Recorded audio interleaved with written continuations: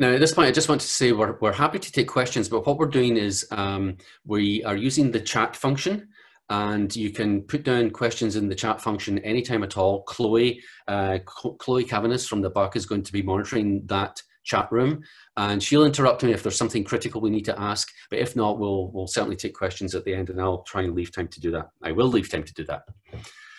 Okay, just a little bit more about the BUC. We bring together scientists from really all over the world, and it's a broad range of disciplines. We are interdisciplinary in that sense.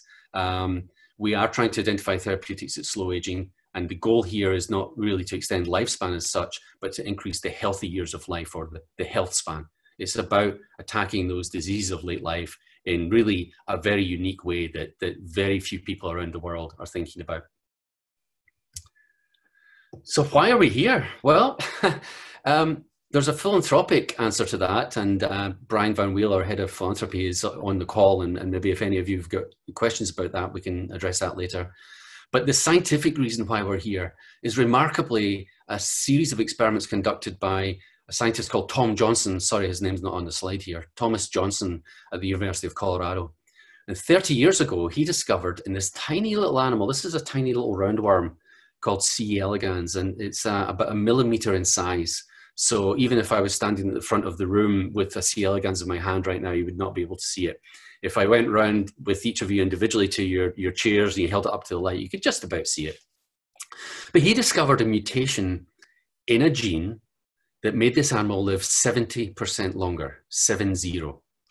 So that's kind of stunning. It was stunning to those of us who read this 30 years ago, and I was fortunate enough to go work with Tom for 6 years to try and work out why this mutation of a single gene, and there's like 20,000 genes in the worm, and just a tiny little change in the genome resulted in a longer lifespan. And what it was telling us was you could study aging, and if you could find genes, you could find out what the processes are that drive aging itself. So find out what's the nuts and bolts, what's the mechanisms of aging itself. And we've learned an awful lot from the worm over the years, and many labs now work on this. Most importantly, we've learned that lifespan is not fixed. The aging rate is not fixed.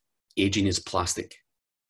We've also found out that there are hundreds of components to this. There are hundreds of individual genes and proteins that determine how long an animal lives.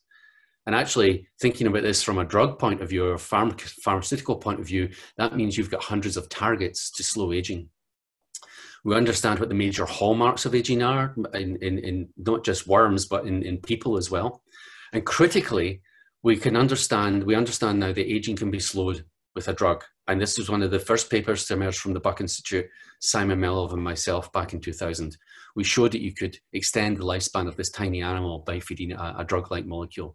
And that had a big effect on people, again, thinking, wow, we can really slow aging with chemical compounds or natural products or drugs or something. And it's been 20 years. It's been a long time. And you think, well, why isn't the drug out there now? Well, that's partly because drug development takes about 20 years. And we actually are now seeing lots of companies, small startup companies, interested in finding these kind of compounds, not because they want to extend lifespan of worms or humans, but we think that these compounds could also combat disease. And I'm going to talk a little bit more about that right now. I'm about 5 to 10 minutes away from getting back to COVID-19. One of the processes that my lab has been studying is changes in proteins during aging. And I'm just going to take a quick minute to explain this, because I think it could be quite important in all sorts of ways, including for COVID-19. So this is a process called protein homeostasis. And homeostasis really means the return to normal once you've been stressed. And, we take our dietary protein in and we break it down into the individual components of proteins, the amino acids. And then we use our genetic instructions to build our own human proteins. And so we stitch these amino acids back together again to form chains. That's not enough, though. The chain actually has to fold up into a 3-dimensional shape. And so proteins have a 3-dimensional shape, and I hope that you can see that I'm holding up a can here, a La Croix. And you're looking at this 3-dimensional shape and you're thinking, yep, that looks like that could contain a fluorescent drink. Here's the problem with aging. This happens. Proteins lose their shape during normal aging. And when they do so, the function of the protein is lost. So this can no longer, obviously, be a can. That's a problem. And it happens in different diseases. It happens in Alzheimer's. And you may have heard of amyloid beta. That's a protein that undergoes this change in shape and becomes toxic and sticky during aging. And we think it has some contribution to Alzheimer's disease. Same thing happens in Parkinson's and other diseases. So protein homeostasis is the ability of the body to stop this from happening. And we've been looking for chemical compounds, drug-like molecules that prevent protein homeostasis. And so here's the example of amyloid beta. And what you're looking at on the left-hand side here is actually a worm. It's part of a worm. And the little green spots is this material, the amyloid material. So this is actually human amyloid. So we've made it, this worm, we've constructed this worm to express a gene making human amyloid. And when you make human amyloid in a worm, it makes these tiny little plaques, just like the plaques in human brains in Alzheimer's disease. So we've been growing these animals in different chemical compounds, and here's one here called thioflavin T.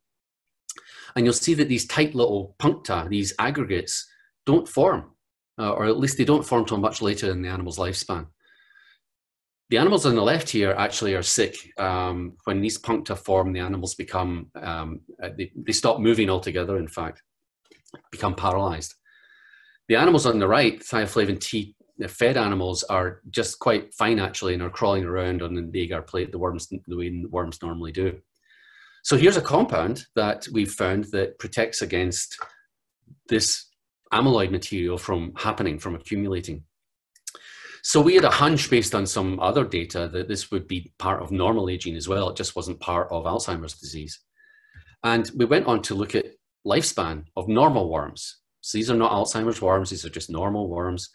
And what you're looking at here is survival curve, which is commonly shown in aging experiments. So on the left-hand side here, we start an experiment with, say, 100 animals, and they're all born on the same day. And so 100% alive here. And we come into the lab each day, and we look and see if they're alive or dead. And you can see that by this point, some of the animals are dead, about 5% of the animals have died. Then there's a wave of death through the population in the black line here, and all the worms are dead by day 22. So that's normal. That's the normal worm lifespan that we see all the time in the lab. Now we feed different concentrations of that drug-like molecule, thioflavin T. And the blue concentration here, you'll see the worms are not dying.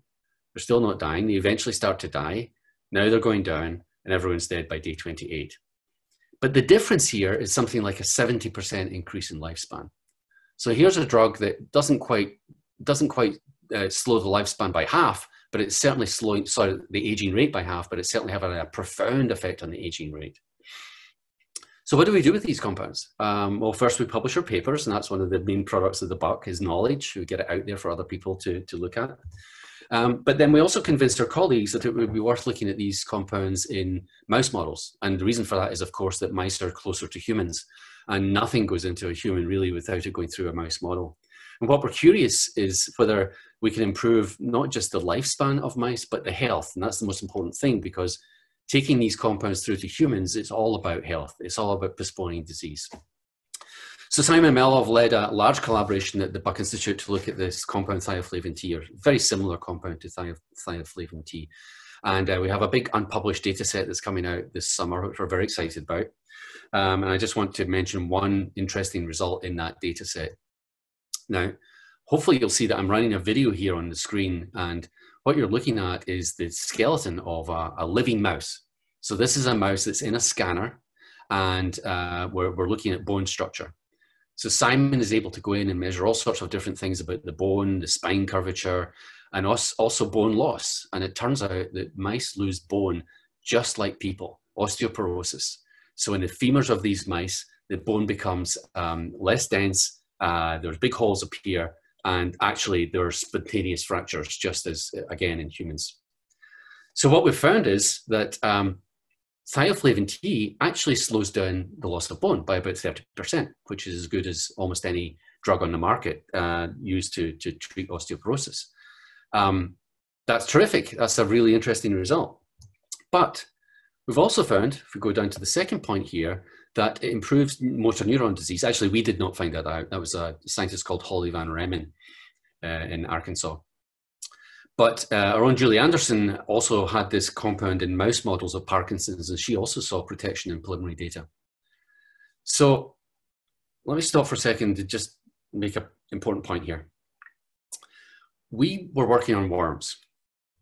We found a compound that had a beneficial effect on Alzheimer's models of worms, but also on lifespan, extended lifespan in worms. We go to our colleagues and say, can you test this in your disease, your bone loss model, your Parkinson's model? And they do, and they find positive results. That's kind of stunning.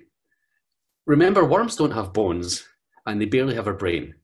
But here's a compound that's found in a worm experiment that's working in both of these.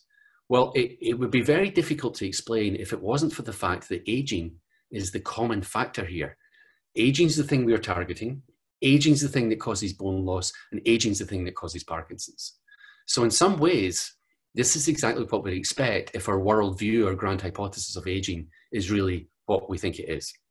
So we're super excited about that.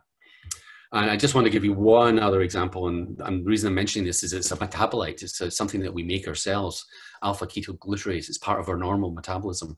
But it seems to go down during aging by quite dramatically. And so we thought, well, and it does great things in worms. And again, we thought, well, why not get it into mice and see what it's going to do there? And this is a long study, principally by my PhD student, Azar, in collaboration with other labs at the Buck. And you're looking at some of the mice at the Buck Vivarium, which is an amazing facility that really looks after these animals. And the mice on the right-hand side here are normal mice. They're getting old. They're really quite old. You might be able to see that their coats are going gray. They're also losing skin. They're also losing fur. You see patches of bare skin here. And many, many other measures that you would make, whether it be their sensitivity to a light flashing, or if you look for tumors, there's a higher tumor burden in these animals here. But this is the normal case of an aged mice in our colony. The animals on the left have been fed a diet of alpha-ketoglutarate, and they've been fed that for the last 6 months or so of life. And this extended their lifespan, not by a tremendous amount, but what it's doing is extending their health span.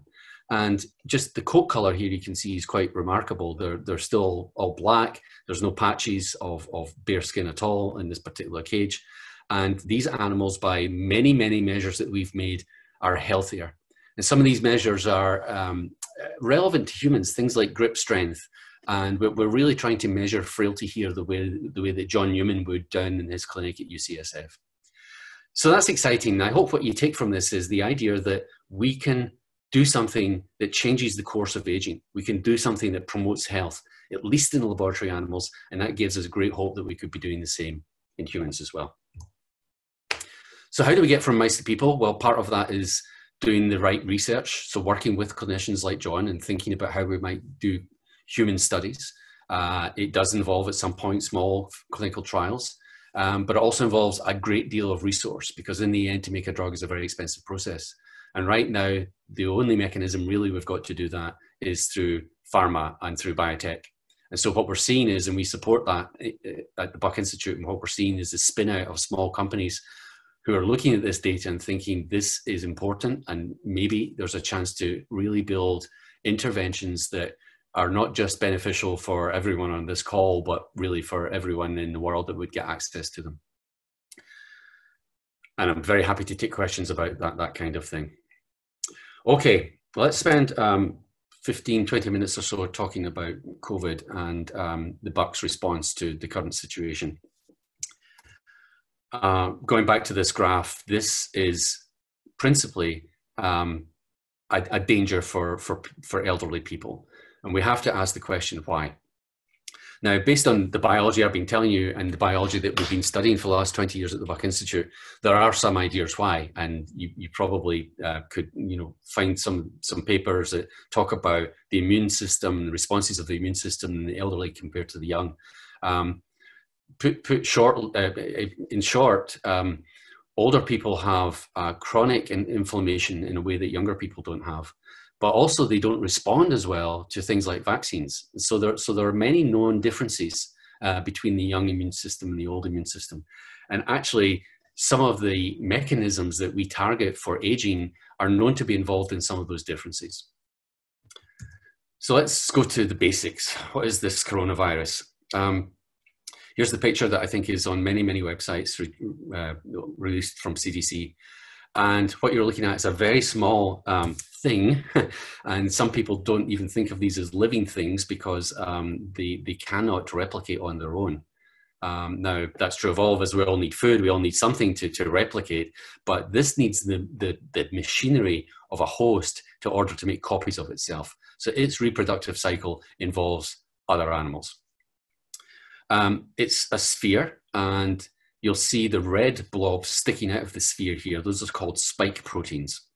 And there's some other little colored proteins on the surface there as well. These spike proteins help it get into cells.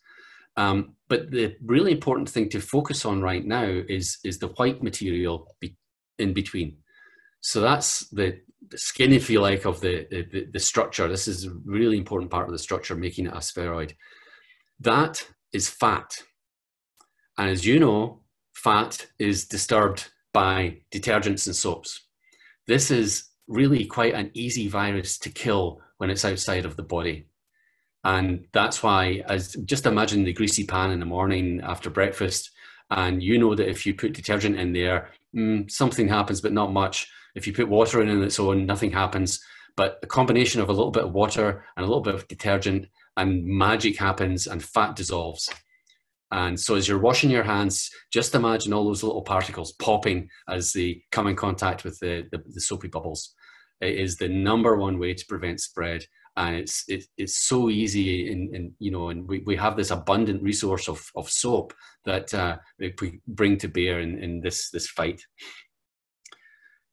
A little bit more about the biology and the current conditions. So here's an interesting graph that is talking about, first of all, the fatality rate. So what percentage of people are likely to die of a particular virus?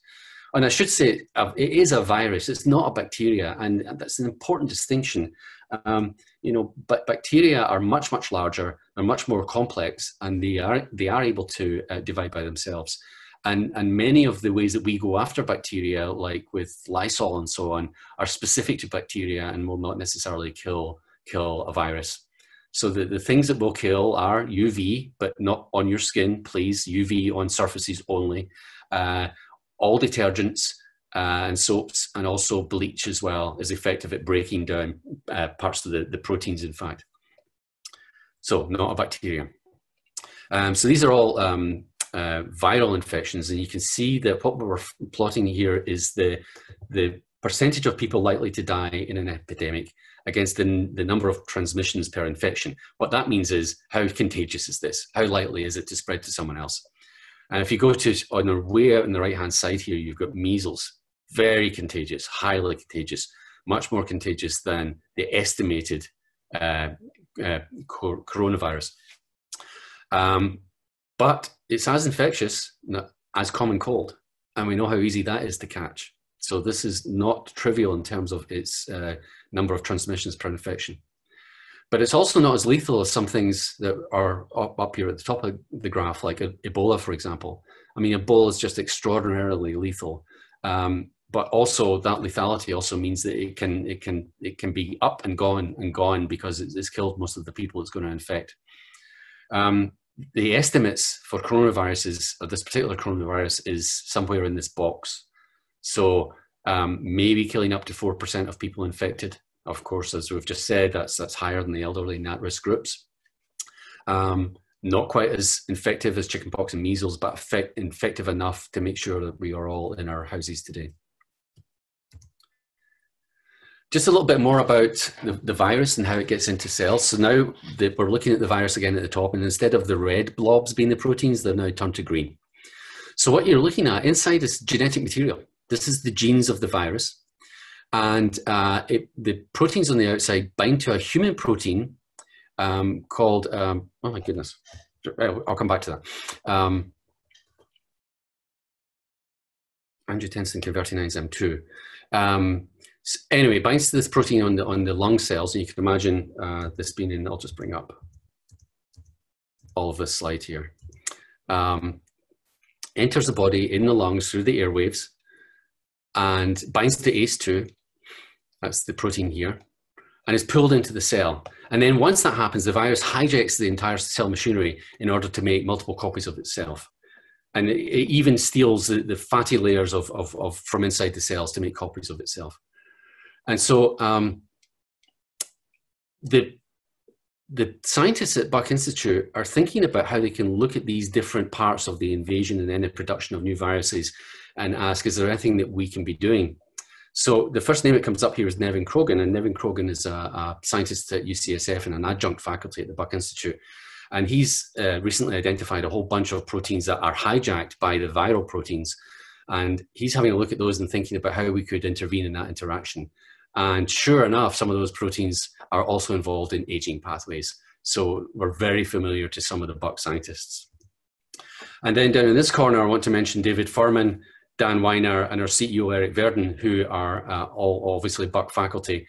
And they're looking at dampening down the inflammatory response in the lung. Now, it seems like the virus has a role in causing problems itself, but it's the human response to the virus that could be the major killer here. It's the production of alarm signals that is overwhelming and causing damage to the lungs. So this is a massive inflammatory effect that appears to be happening in many people, and that is apparently the real danger. And David and Dan and Eric are all experts in different aspects of immunology, and Eric is a virologist by training. He used to work on HIV. And so they are getting together with many other Buck scientists right now and huddling down and thinking about how their work is relevant to studying this disease. And critically, do we have the tools right now to start thinking about screening for drug-like molecules that we could take to our colleagues and make suggestions about? This is a graphic that shows what we're predicting to happen in the outbreak. And this is a great graphic, and I might actually be able to bring up the live website here. Yes, hopefully you can see this. So we can send you this website. It's COVID-19 healthdata.org. And it allows you to look at projections for individual states and also nationally. I'll just bring up the United States projection here. And you can go to individual days and you can see the number of beds needed, the ICU beds needed, and the number of people infected with the disease. And you can see here that nationally we're looking to peak around April 15th or 16th or so.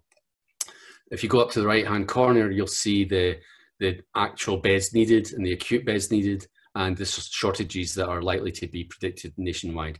Now, there's a large error on the prediction, so it's not absolutely going to be this way. It could end up being slightly different, but you can see the reason that we're worried right now. Gordon, we're not seeing the live website. Okay, okay, I'll go back to the talk. Mm-hmm. Okay, sorry about that. That should have worked, but anyway.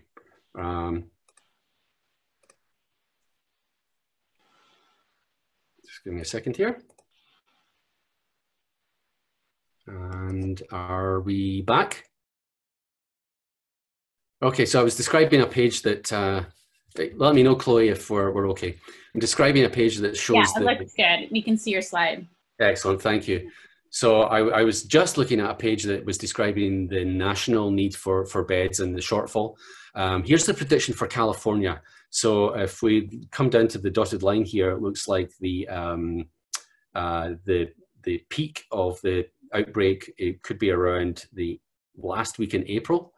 But if we go up to the right-hand side and look at the beds needed, beds available, you can see that there's not predicted to be a bed shortage overall in California. So it's a much healthier situation, although we're still in trouble with it when it comes to ICU beds, based on this prediction. Okay, let me just go through the people who I just mentioned. Nevin Krogan, he essentially turned his entire lab round to study COVID-19 a few months ago, and has published a large paper showing the way that these viral proteins are interacting with human proteins, and that's a great start and a great way in to think about how we might target this with drugs. And as I say, Nevin's an adjunct at the Buck Institute. Now, Nevin has just started a collaboration with Eric Verdon's lab. This is a large national, international collaboration to try and take candidates that came out of Nevin's work, candidate drugs, and Eric Verdon at the Buck Institute will be looking at the effects of metabolism on those drugs. So it's a big effort that we're playing our part in. And here's a depiction of exactly what Nevin did. So each dot in the middle here is a viral protein, and each line coming out from the dot in the middle is an interaction with a human protein. So you can see this is a large description, a large data set of human proteins that might provide targets. And on the right here, you can see just some of these proteins have been pulled out, and these are very familiar to scientists at the Buck Institute. This protein TOR has been studied at the Buck. We've used drugs to intervene in TOR for many, many years. It's upstream of these proteins here, who again, people like Pankaj Kapahi has been studying for lifespan effects of these proteins for years. And we're very aware, for example, Julie Anderson's lab already has identified compounds that regulate this process called autophagy, which is a way in which we get rid of garbage protein in the cell. So this is really exciting for us to see that maybe we had a role to play in this whole thing. And I also mentioned Dan Weiner, David Furman. You can see the questions they're asking here on the bottom, which is there an imbalance between the innate response and the adaptive response? Now, the innate response is what I just described, where we put out alarm signals and we ask immune cells to come in and kill what's ever there or remove it. The adaptive response is where we produce antibodies to kill things coming inside our bodies. And it may be that balance changes in aged patients, and that the innate immune system is ramped up in some way that's really not good and is leaving us susceptible to this virus. Also, Eric is looking at whether chronic inflammation is a prime for the immune system for a strong innate response. And as I said earlier, the elderly people have an accumulation of chronic inflammation, in part due to the presence of senescent cells, which is one of the major mechanisms studied at the Buck Institute, work by our National Academy member, Judy Campesi, studies why senescent cells happen and why they put out these inflammatory factors, and is internationally recognized for our amazing work in that area. So I just want to finish by mentioning that we do have results, and I know it's a nightmare information out there, and one of the problems is that as scientists, we want to publish peer-reviewed papers. So we want our fellow scientists to look at those papers, find faults, come back to us with the faults, make corrections, and so on. It's an iterative process of refining the paper and making sure that it's right. And what's happened over the last few years is a move towards publishing papers before review. Now, what does this mean? This means putting your paper on a website where anyone in the world can look at it and make suggestions about how it can be improved. Now, that sounds like a good thing, and it is a good thing, actually, and the quality of papers will no doubt improve as a result of this new way of going about things. The papers will eventually be peer-reviewed and eventually published in normal scientific journals. But there has been this growing movement towards publishing papers before review. So at the point we're at now, obviously everyone who's interested in or has data on COVID-19 wants to get that data out there for the rest of the world to see. The byproduct of that is that much of the information that journalists are getting their hands on has not been through peer review.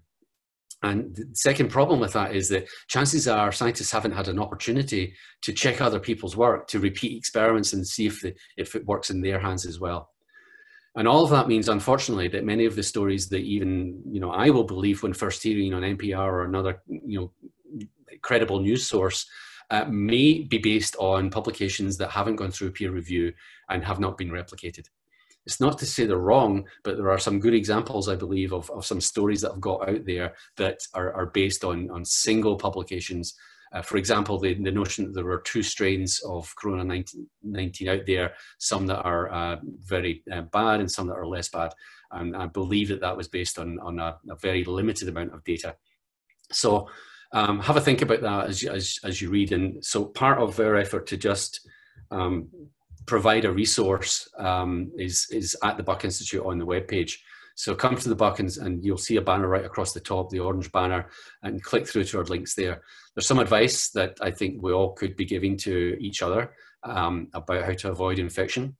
I think we've all heard it all, but we want to reiterate that this is credible. Again, just think of the soap bubbles bursting those little particles as soon as they come in contact with them. But we've also listed on the website and here some other credible resources. including, you know, locally Marin County Health and so on. So please circulate this information to your friends, circulate the Buck website. And you know, we are conservative scientists who don't normally go out. I would never on a talk like this and put my hand up and ask for resources. But I think in this circumstance, we feel compelled to do that. So I would ask you to get involved and make donations online. Those donations will go to research that's relevant for this virus and the viral outbreak and the changes in aging that make us susceptible to it. And stay in touch, sign up for our newsletter. And we are going as public as we can with any information that we have. And just to say a little bit more about helping, and thanks to Brian and Chloe for actually many of the slides you're seeing here today. Chloe Cavaness has helped us with, and Robin Snyder in communications as well. Just to be as blunt as possible, how can you help? You can make a direct contribution to the Buck Institute at this time. You can also recommend a grant from your donor advised funds or private foundation. And we ask you to spread the word about the science at the Buck and the fact that it is relevant to this outbreak. So thank you all very much indeed for being here. I'm so delighted to see so many people attending and staying in the room. It's been terrific, and I'm gonna be quiet and open up for questions. Okay, Gordon, the first question came in while you were talking, and it's about pre-existing conditions, and if that, hold on, why Yep. that's, some patients have minimal symptoms and others die. And if it's, if Bill Dasher, if you want to take yourself off of mute and clarify your question, you're more than welcome. But if I have it correct, Gordon, you can go ahead. Yeah, and I should say this, I'm a PhD. I'm not a doctor, and I can't really give medical advice, and my knowledge is very limited. But I will say that obviously pre-existing conditions is something we've heard about a lot. And if you think about asthma, and I have asthma perfectly controlled, no symptoms and so on. But if you have asthma that's less than controlled, then it does seem that you might be more susceptible to infection, but particularly more susceptible to the effects after. Of course, asthmatics have problem with inflammation. It's a big part of the deal. And so if you're already susceptible to higher levels of inflammation and other lung diseases, it's the same way. Yes, it's going to make it more difficult to have a successful outcome. And I apologize to any MDs who are in the group here today, and I'm perfectly happy to be corrected and someone else to come in with better information. Okay, Gordon, the next question is, does gene editing potentially play a role in destroying COVID-19? Well, we did talk about, I mean, certainly not immediately in any way, and gene editing in general in humans is it's not a long way off, and there are certainly excellent companies out there who are moving forward with that approach. There conceivably could be ways we could think about this, maybe alterations to that receptor protein that's on the surface of the cells. If we could make alterations there that were that reduce the probability of the virus binding, but retain the function of the protein itself, the human function, then you could imagine that might be a place to try and block the infection before it even gets in. The same would be true for all these interacting proteins I'm talking about, that there may be ways to engineer them such that now they do not do. But to be honest, you know, obviously any sort of CRISPR or engineering in that way is got to be considered very carefully and balanced against possible risks. Okay, the next question is, why do most people have little or no symptoms? I don't know. But this is a virus that's part of the larger family of viruses, some of which cause common cold. And I tend to think that it's partly going back to the pre-existing conditions thing. And so if you don't have any, then you're more likely to be able to walk around and not notice. It also could be the case that is also an unproven fact. And that this is another example of a story that got out there that may not be fully true. Now, obviously, most people will recover. Most people have mild symptoms, but the idea that there are people walking around with little or no symptoms may not be accurate at this point. Again, I think that was based on quite a small study. Okay, the next question is, what anti-aging drugs are some of the Buck scientists taking? Metformin, anything else? Well, yeah, I'll say that I don't take anything right now, but there's no question that the Buck scientists are interested in some of the, especially some of the very safe drugs like metformin. So those of you unaware of this, metformin is a anti-diabetic drug that has now a long track record in animal models, at least, of being positive for lifespan and for aging, and is part of potentially a large clinical trial in humans for aging itself, for a whole host of age-related diseases. So it's of definite interest. We hope we'll see things that are better than metformin eventually. But I will tell you the two things that people at the Buck do. And the first is the greatest anti-aging medicine of all, which is exercise. And, you know, even going into this epidemic, I think we're all looking at each other thinking, can we do a little bit more in terms of exercise? Because, you know, being fit is possibly a way to reduce the symptoms. It certainly is a way to protect against age-related diseases, and that is a proven fact across a large amount of science. The second thing is diet, and if Eric was doing this call, and actually if John was doing this today, John would be talking about this. So John's very interested in the effects of, for example, ketone bodies in our diet, and ketone bodies that we generate ourselves when we burn fats. And it seems from Eric's work and John's work that ketone bodies are protective against a range of age-related conditions, does extend lifespan in mouse. And so people are thinking about ketogenic diets, but the other way that you can get yourself in or start making ketones at least, is to fast or to have intermittent feeding. And so many people at the Buck Institute are, you know, eating pretty much what they want at night, but skipping, you know, still a healthy diet, but then maybe skipping breakfast and lunch, and maybe a snack in the afternoon, but getting a good 16 hours of not taking any food. And many people at the Buck Institute are doing some form of that right now. Okay, so the next question is, you mentioned UV killing the virus. How about the sun and warmer climates?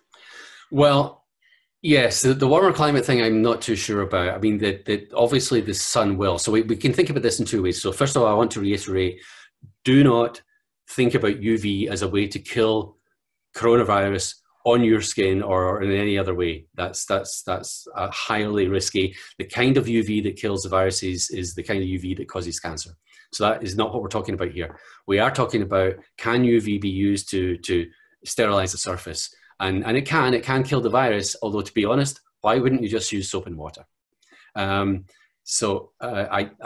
Yes, sorry, can you repeat the question, Chloe, please? Yes, you mentioned UV killing the virus. How about the sun and warmer climates? Oh, yes, sorry, yes. Well, one thing is clear, that us going out into the sun or having a hot bath or something like that really doesn't change your body temperature. And the virus is not on the outside. You know, once you're infected, there's two answers to this, right? There's, before you're infected, is the sun going to help? Probably not, because it's not intense enough. Again, washing your hands is the best way to go. But once you're infected, does being in a hotter climate or being in the sunshine or taking hot baths help at all? Almost certainly not. Your body temperature is set, whether you're in a bath or not.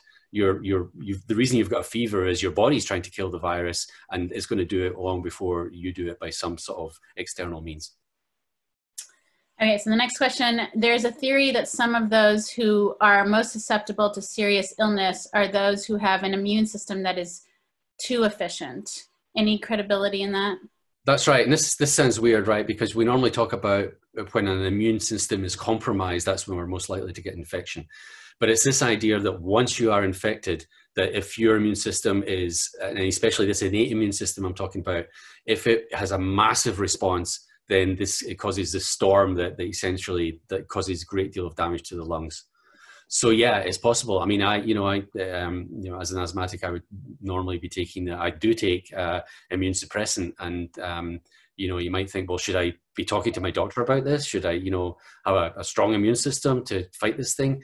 And do talk to your doctor, but I think that they're going to be quite confused right now. It's not clear, but it seems to be the case that a massive immune response somewhere into the course of this infection is the thing that's causing the most trouble to the people who have the worst conditions.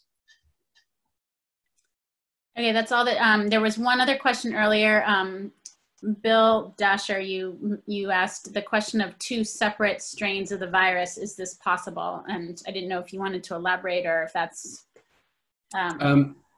Sure. And again, I don't have any expertise in this area. I'm following some news outlets that I trust, and I also heard from there's a website called Retract Watch. There's some useful information there in the sense that they follow the scientific literature, and the editor of Retract Watch was making the point that that some of the papers, especially one talking about the 2 strains, were based on small studies.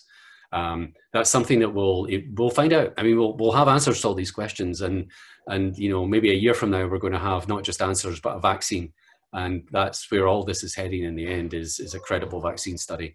It just unfortunately takes time. We cannot put experimental vaccines out there, and of course vaccines don't treat people; they prevent the disease in the first place. So lots of work to be done. That brings me to the next question, Gordon. Mm-hmm. If you had to guess, is it a vaccine or some type of antibody that will be the solution? Yeah, well, a vaccine is an agent that generates or tricks our own bodies into making antibodies against the virus. So it's both in that sense that a vaccine will help us generate the antibodies. Is it an antibody that comes from the outside that we manufacture? Possibly. There are certainly antibody drugs out there for sure. Is it a small chemical molecule that acts as a drug and prevents the interaction of the vaccine with cells or changes the cell machinery? And sometimes it could be that as well. If we had an expert on virology on here, they might be able to give you a really good lead as to what's most likely. But I think right now everyone is doing everything on all fronts. Okay, so the president is an advocate of a malaria drug to treat COVID. Any thoughts on that?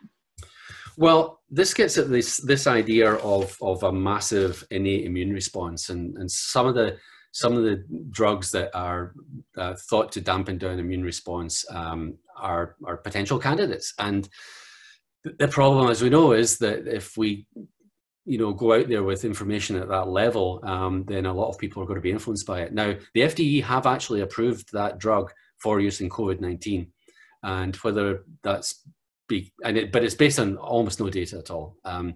That is a drug that's it has side effects, so we need to be careful. But if you think about the worst cases, you are going to go in with what is essentially an experimental drug at this point for this condition.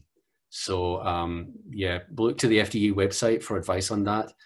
There's some other anti-inflammatory drugs that are being talked about as well. I had noted down some names, but I don't see it here right now.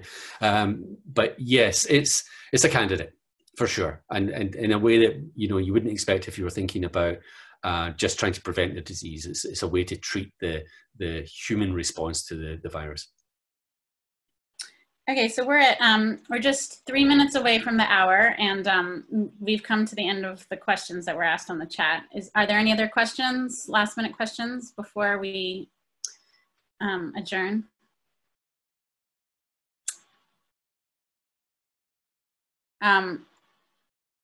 And what about golf right now? Meaning, can we play golf? I don't know. No, we can't. We can't play golf, and that's partly because people just get too close together, and all the golf courses are closed. And yeah, it'll be a while, I'm afraid. Yes, I know a lot of people who'd like to be playing tennis and doing some other things as well. Too bad right now. Okay, well, thank you so much, Gordon, for doing this talk on a Sunday afternoon. I'm sure if everyone was unmuted, they'd be saying the same. I'm speaking on behalf of the 49 participants who are on this call. So thank you so much. You're welcome. Thank you everyone for joining. And again, just best wishes to John Newman and all his colleagues down in the city. Thank you. Have a good rest of the weekend, everybody. Thanks, everyone. Take care. Bye.